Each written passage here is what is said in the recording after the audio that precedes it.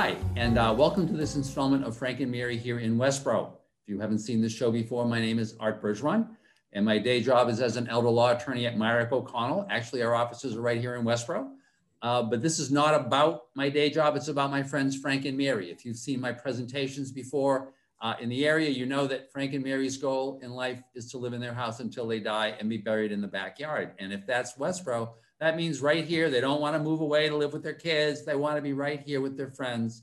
And so the point of this show, if you identify with Frank and Mary, is to know the people that you need to know and the programs you need to know about in order to stay right here in Westborough forever. So my good friend Shelby Marshall, who is my co-host, we've been doing this show now for just ages, from almost before she was a famous politician, which is now getting to be like a long time ago. She finds these great guests for us to talk to, and we've got some super people today. Shelby, whom do we have today?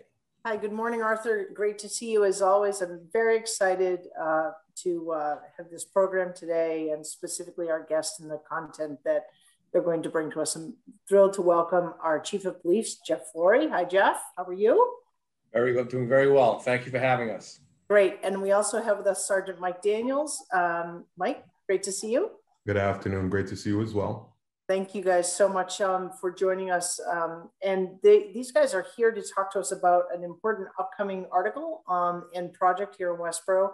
The article will be on our annual town meeting warrant, which is on Saturday, May 15th. So for those of you, just as a reminder, that meeting starts at 9 o'clock.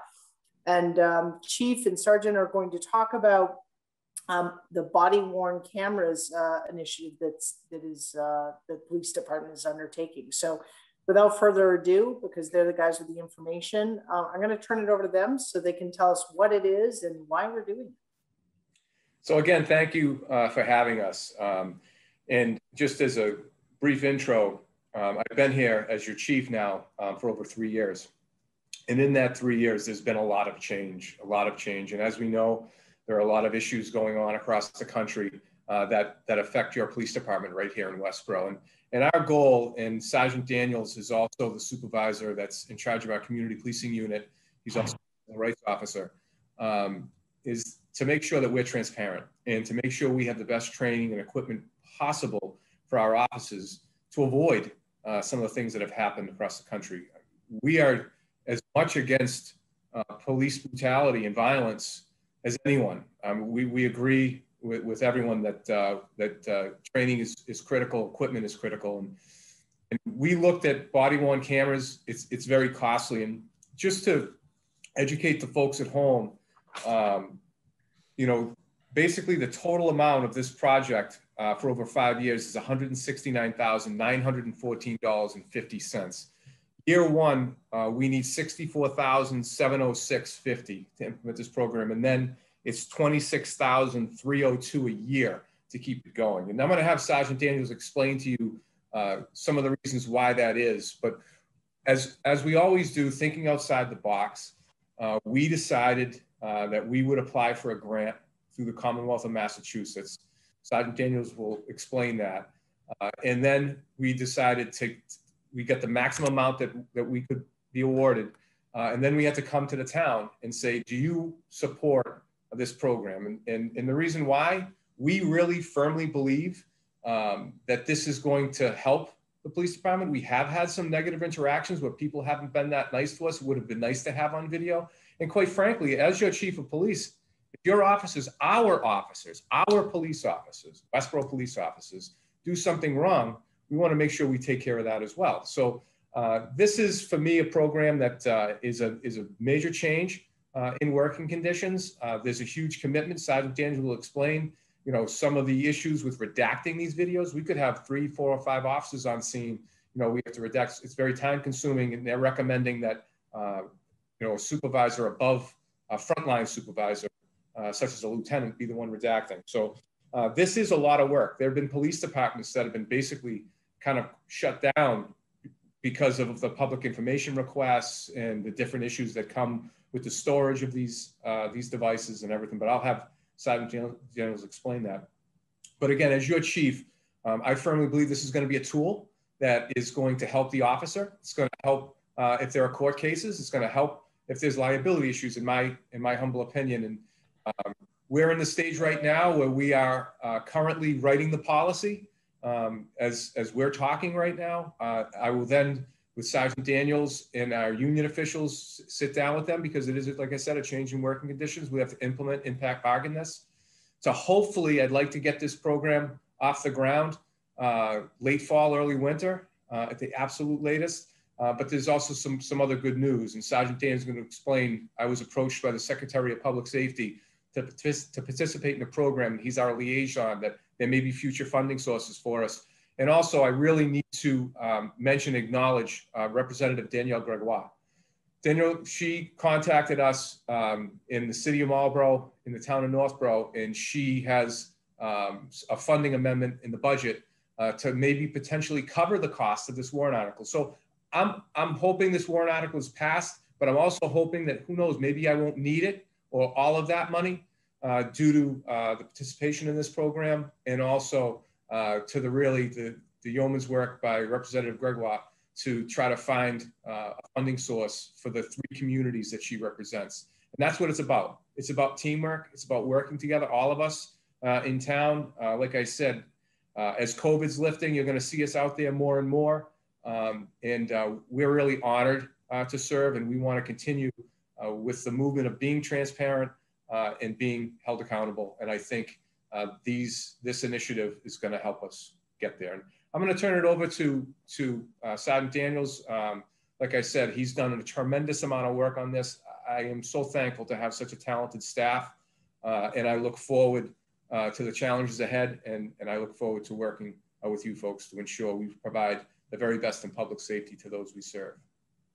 Sergeant, the floor is yours. Very good. Thank you for having me. Good afternoon. So kind of just going off of what Chief Lourie said, we've been actually working on this project for quite some time. Initially, we started looking at grants back in February 2020. This was before the George Floyd incident happened. And unfortunately, at that time, we were unable to secure a grant because there's typically, at the federal level, there's a checklist and a score sheet that they look at before giving us the funds. And quite frankly, Westborough didn't meet any of the requirements to even score anything on the score sheet. Some of the things that they look at is the town's financial health and also manpower, which Chief touched on briefly. Could we support the program? And at the federal level, we were unable to secure the grant. Later on, during the summertime, I think it was in July, the Chief sent me another grant that we looked at. We were able to, I wrote it. We weren't, again, able to secure the funding, but third time's a charm. So at the state level, we reapplied. I used the statistics that we had from before, and we were awarded about $39,000 for the program. So, I'm glad that we were able to secure the funds, but the thing is that it is a costly program, as the Chief said. He gave you the total. And it's costly mostly because of not just the equipment, but because of the storage. We need to ensure that we can store whatever. I mean, if you can imagine wearing a body camera 8 hours a day, that's a lot of data that's collected during the course of a shift. And of course, some of these things are going to be running sometimes 16 hours. So being able to store and house all that storage at once is very costly. And of course, it's not something that we can utilize Google Drive or a Dropbox to and I know those are some of the comments or some of the feedback that we've been getting. Typically, the software that is used to store the video footage is proprietary. So that means that the storage works specifically with the equipment that we purchase. So there's that. And I think last time I checked, it's about close to $25,000 per year just for storage. And we're looking at purchasing about 40 cameras. And these cameras are going to be worn by our line level supervisors, our first line supervisors and our line level patrol officers, because they're out there doing the work. So there's that. With regards to what's needed to maintain the program, the federal government and state government recommends someone who's at the executive level, someone who can, I mean, it takes a tremendous amount of time and dedicated time to go through those, that footage. A lot of times, you know, during the course of even, you know, sometimes on my 4 to 12 shift or on the midnight to 8 shift, we have guys that are, you know, they're out there, they're doing their job, and then, you know, they generate 3 or 4 reports a shift. And sometimes that's going to require us to go back to review some of the things that they've done. And then, you know, of course, if there's a public information request or a prosecutor or a defense attorney is requesting information, there's also that end of it, which can be time consuming. So if you can imagine having 4 or 5 public information requests, you're going to be going through sometimes hours and hours of video. And the reason why we need to go through that is there's certain things that can't be shown. So, you know, for instance, we stop a motor vehicle, you know, we don't want, you know, the license plate being shown. If there's juveniles around, we need to be able to, you know, redact those people and remove them from the video footage for privacy purposes. So, you know, and that's obviously very, very time consuming. So that's why, as the chief said, that the recommendation for executive level personnel is highly recommended. Sergeant Daniels, can I just ask 2 questions, sort of while we're on this? So one, do you envision that the footage that you get from the body-worn cameras, and this is also a question to you, Chief, would be used for training purposes? So, you know, there was an incident, you know, that there's a learning opportunity. Would you envision being able to use that as a training tool for your staff? And then the second question is, with respect to redaction, will we be using an outside entity to like kind of physically redact? Like I don't know, Sergeant, maybe you have that, you know, skill set, or you're going to learn it quickly. Or do we have to sort of outsource that to actually go through the, you know, the cutting or the shading of shapes and whatever that redaction process is? So I'll answer your second question first. So Sergeant Luce and I are working on this. We actually got trial cameras, and I'll show you those in a second. We already have, so we have tasers, and the tasers that we have are made by a company called Axon. The body cameras that we have are also made by Axon, and they actually talk to each other. So when you draw your taser, the camera automatically turns on, okay? So with that being said, Sergeant Luce already has access to the software that we would need to utilize the body-worn cameras. So, and that's one of the reasons why we looked at this particular company. And because we have the trial version, we're already working with the software, trying to figure out how it works. And between the 2 of us, we're able to do redactions, and through some of our trial run tests.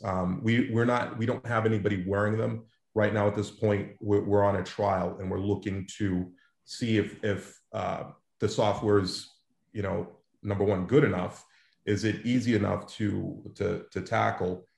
We don't want anything that's complicated, because time is obviously of the essence when we're fulfilling public information requests. So, and I'm happy to say that so far so good. We're able to do a lot already, and we can easily teach anyone else to do it. Now, as far as a training tool, and I think the chief could probably add something on there, that's one of the reasons why I think body cameras are important. It's an important piece of police technology, because it'll allow us to look at, and again, we're not perfect, right? So sometimes police officers make mistakes, but it will give us the opportunity, it'll give the first line supervisor and the executive command staff the opportunity to really look at some of the things going on. What are the officers doing procedurally? Are they being safe? Are they treating people fair? Are they treating people professionally? You know, in reviewing those things, yes, we'll have the opportunity to go back to the first line supervisors and say, hey, we noticed that, you know, this is a little off. Could you, you know, maybe talk to your subordinate and you know, train them and figure out where the issue was. So yes. Or to Chief, your point, even situational awareness, right? So, right. you know, you review something where, you know, obviously you want to reduce liability and increase safety for all, but particularly, you know, staff. So if something happened and then there was an opportunity, maybe something was missed, you know, I don't know, someone moving into the scene that the officer didn't have a good line of sight for, you know, how could you, you know, how might you approach that situation differently? So that makes perfect sense. I'm glad to hear that. Right. And yeah, he's 100% correct. I mean, we're going to utilize this as a training tool. And part of the, you know, it'll be an in-house system where we redact the videos. It'll be a lieutenant that'll be in charge of that. And when we talk about Axon and the ability that it's kind of married in a way to the TASER software, we were able to have a discount of $9,379 because we have certain things in place already because of the tasers. We obviously got multiple bids, and it just so happens the company that we're leaning towards now, it's the most cost effective, quite frankly, but they're also on the state bid list as well. But we wanted to make sure we did our due diligence. So we will be redacting them. It's going to be a lot of work for that supervisor. Basically, it's going to be, you know, we're probably going to have to create a position, this being one of the duties and responsibilities. But at the end of the day, 100%, we want to make sure if we're making mistakes, we want to see it and we want to take corrective action. We debrief on major incidents all the time. This is going to be such a useful tool for us to take a look at what we're doing right and what we're doing wrong. And I go back to, you know, to counsel, you know, I mean, video, it speaks volumes when it comes to what did the officer do when you can actually see, and with multiple officers there from different vantage points, but wait a minute, the officer acted according to policy and according to procedure. And it takes that guesswork out. It takes that, well, I don't believe you out. You know, I think it's a win-win for the town. I think it's a win for the police department. And quite frankly, I think it's going to protect our staff with some of the negativity. And don't get me wrong, I want to be clear, 99% support in this community is phenomenal. But the 1% of times, it can be something else. And to be able to show people, no, this is how the encounter actually was, I think it's going to be a huge benefit to our officers. And I'm not getting pushback that I'm hearing right now. I think this is the direction our profession is going, whether departments like it or not. I think, you know, we need to embrace this. And with the different police reform coming in post and everything else, I mean, we're a part of the accreditation process. I mean, we're here in Westborough, it's a professional agency, and that's what this program is all about. And again, not to be redundant, but to be transparent. And Sergeant Daniels has done a phenomenal job getting this off the ground. People don't realize we've been working on this for a while. Like he said, before the issues that we're facing now, but it's so expensive and we're so understaffed and there were so many needs in different areas, training being one of them. And as your question alludes to, it will help us with training. Well, I think that, you know, for those that, you know, hear, oh no, we may need another person to do this, to me, it's a no-brainer.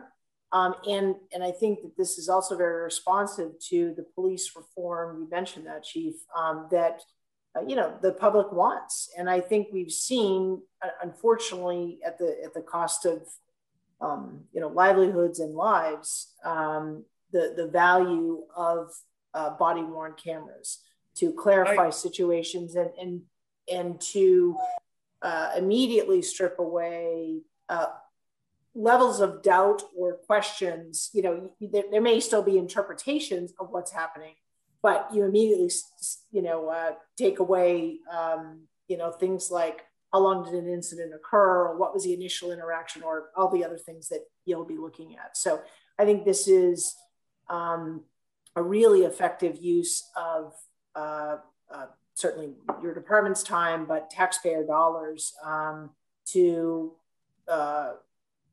continue to enhance public safety, not only for those that receive the services, whether they be good or bad from your department. I don't mean good or bad in service, I mean whether they're a criminal or they're just calling for help, as well as to, you know, enhance the safety of your staff. So to me, it's a no-brainer. I'm so glad you guys have pursued it's Shelby, I think it's just amazing. And I think the way that you presented, and I think this goes to the heart of kind of the point of the Frank and Mary show, so that people can hear this, in a place that isn't just like the town meeting floor, because the way you're presenting it, you're really showing how revolutionary this is. The way in which this really, you're really using this as a way of kind of transforming through this kind of, through the training, right? The ability of officers who have been trained in a number of ways to be constantly getting better, because just constantly, which is just such a wonderful, that's terrific. But I have a question though, because I know that there was a lot of reference to redacting. And when I hear redacting, I'm like, you mean like just getting rid of the evidence? You know what I mean? So can you talk a little bit about that? And because one of the things that occurred to me as you were describing the process was that are cameras literally on all the time? Because as Sargent, you had mentioned, it sounds like they get turned on if a taser gets drawn. If a taser isn't drawn, are the cameras always on? Are they sometimes on? And then can you just talk a little bit to that, the redacting question? I wasn't sure if the lieutenant who you're talking about was doing redacting because in response to freedom of information requests, and therefore you needed to kind of control what was being given out, right? Or if there was something that was kind of a constant redacting just in order to try to deal with the incredible volume of visual that you're going to be generating every 8-hour shift. I'm not understanding that part. Chief, you want to take that one? I mean, just briefly, just to kind of summarize before, and two of the biggest issues that we face, obviously, failure to supervise and failure to train. And when we talk about these cameras, they're going to be turned on by the officer. From what I'm understanding, that there's technology that if an officer has to take out his firearm, that the cameras will turn on. There's also, I've heard that when the blue lights go on, the cameras go on. So there's a bunch of different ways that the cameras can be activated. Every 120 seconds, the camera vibrates. It lets the officer know that it's on in case he forgets to turn it off. When we're talking about redacting, what we're talking about is what Sergeant Daniels touched on briefly, is there could be people in the video that they have privacy rights. So we have to take that image out. It could be, like he was saying, a plate number on another vehicle that's not involved, or someone's house. So there's a whole host of things. And in my understanding, and Sergeant, I'll let you go further on it, but just one video alone could be hours. Right. Take care of that, editing, or however you want to call it. But the crime itself, the suspect, the officer, all that, no, none of that is going to be redacted. That is going to be obviously for the courts to see, for the defense attorneys to see, for the suspects to see. And for, as Sergeant Daniels said, for the supervisors to see, hey, if we're doing something wrong, we need to retrain. Right. But Sarge, I'll let you explain further, answer those questions. Sure. So one of the questions was, does the camera stay on all the time? So the technology we're looking at the beginning of the shift, the officer turns on the camera. So as soon as they turn on the camera, it operates on what's called a buffer system. So it creates and we can regulate it. It could be 20 seconds long, it could be a minute. So it'll constantly record, but at that point, it's only recording visuals or video, no audio. So as the officer's wearing it, it's constantly recording. And the reason why this is, here's the other part, that buffer, once the 60 seconds or 120 seconds is up, it deletes the previous what happened before. So there's always a new buffer or new video created as time goes on. And the reason why this is done is because if an officer, let's say they all of a sudden they have to get out of their car quickly and something happens and they forget to hit the button on their camera, the camera's already on and it's already recording that 60-second buffer. And when the officer, let's say they have to jump out, chase somebody, and they catch someone, and they go, oh no, I didn't turn on my camera. We already have 120 seconds or 60 seconds recorded. And then they then activate the rest of it. So it's constantly recording, but it's also deleting footage. And this isn't being done by the officer. It's the programming of the camera itself. So I think that answers your question. Is that It definitely does, but it also makes me appreciate how hard my job is today, because as I told you and the chief at the beginning, my job is to do comic relief, which I provided none of, but also to keep time, and we're out of time. I can't believe it. This is just like, so I guess my observation, Shelby, would be, I know this is coming up for town meeting, and hopefully this really helps in terms of the, the warrant article participation and the knowledge of people. I think it would be great if these folks came back, because as they said, they're now developing the policy for how to be dealing with the cameras, right? Yep. So as that has evolved, I think people would really be fascinated to understand kind of where they have come down in terms of what the policy is going to be regarding Great these. idea. This is just a wonderful show, and it's just great that you're doing this. Wonderful. And I'd like to thank you for having us. We'd be more than happy to come back at any time. And just so the folks out there that are listening or watching, if you have any questions, please reach out to us. We're here, to serve the needs of the community. And like I said, I started with, we're honored to be a part of the Westborough Police Department.